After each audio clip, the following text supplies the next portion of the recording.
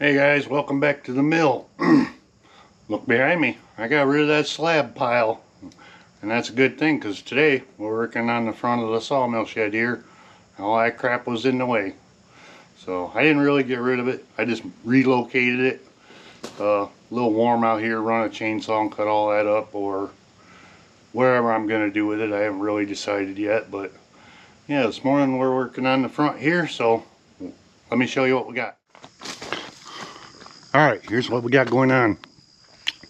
Cut these 2x4 pieces at an angle. They go up to the LVL up there. And we'll cover these up and make a nice little, angle up there. Look up there, I got 2 of the fascia boards on. Still got this end to do. I've still got this post to do to put the angle braces on. And I've got my angle brace on down there. So yeah, we'll get these 2 pieces on here and then we're going to start covering this up.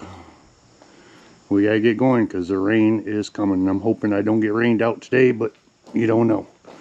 I'm hoping it's going to go up around us, but we gotta get crack-a-lacking, so let's go.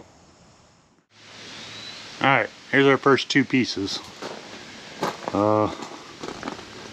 I used deck screws on these to put them on because I had to take them off and put them up quite a few times to get my angle.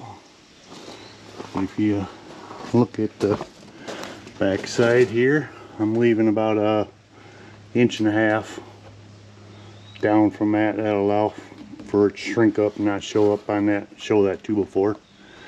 And yeah, around the outside here, see I got a big gap. But that's okay, we'll just lay a board right across there and it'll look just like a batting strip.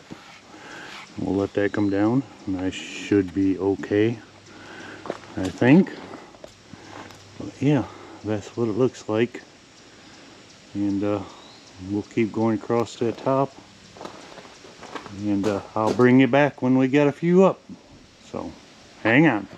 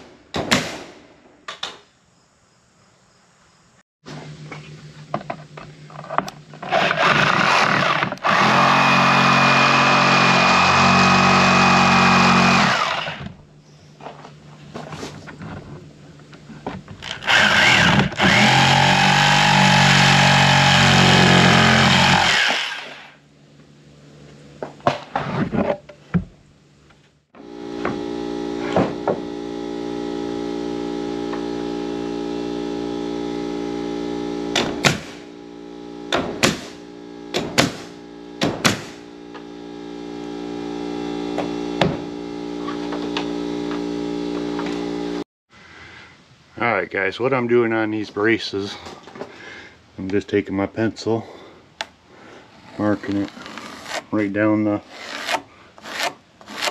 board, and then we'll move it down. I think it's 1.5 inches. I'll show you over here on my square. What I'm doing is lining it up back here. And it's just this thickness, just this thickness right here. I'll line this line up with right here and then mark it on the outside here, so it's just that thick, about 1.5 inches, and that's how we're doing that.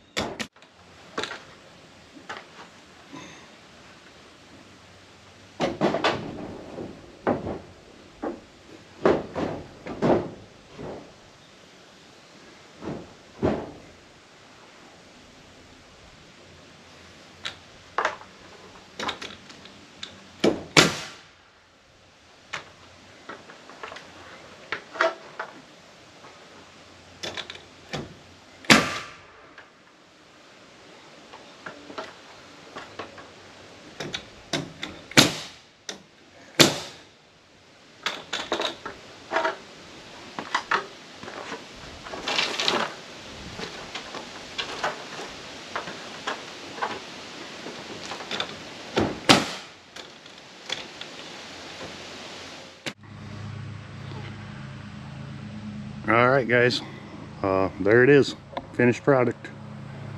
Only thing left now is batten strips, and as a little bonus, I even got the end done.